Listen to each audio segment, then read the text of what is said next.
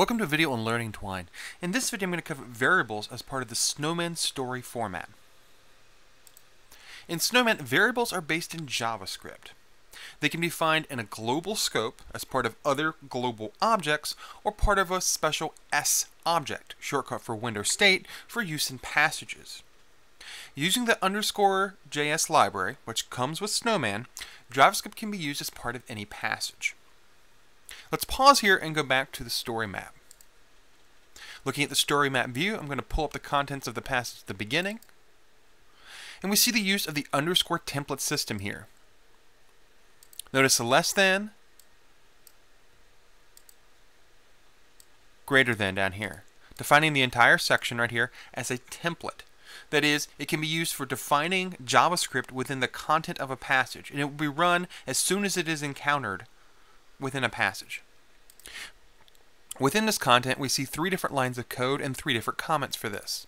The first of which sets up or uses a window.setup object.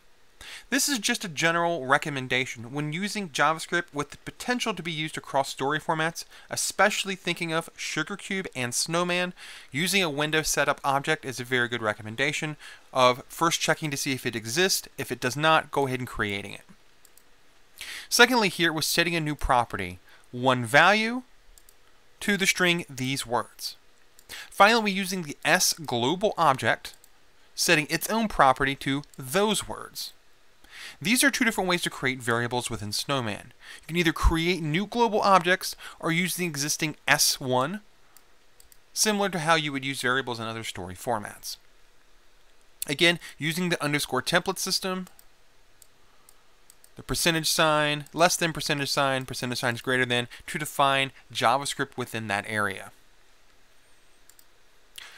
Coming back to this, and now going to another passage, we can see the sentence, using the template interpolation, we can make these words look like those words.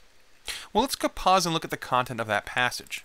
Coming back to the story map view, now pulling up the passage editor for the passage named Another Passage, we see a different use of the _template system with variables, in this case interpolation, which is different than what we saw when we were just running code. Underscore supplies us with the ability to interpolate, that is, show the value of some variable.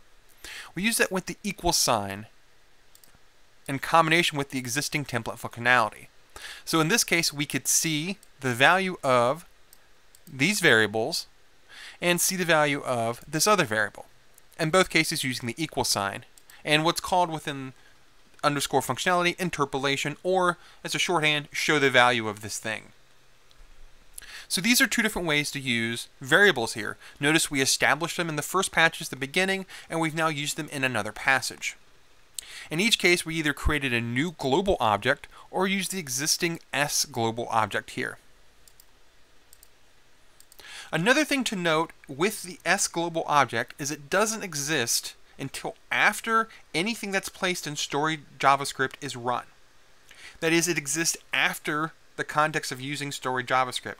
So using the S window state shorthand is not a good idea for anything that may also use story JavaScript. So keep that in mind. In that case, the more global approach of creating global objects is the best and recommended way to create variables or establish certain values previous to running anything in the passages.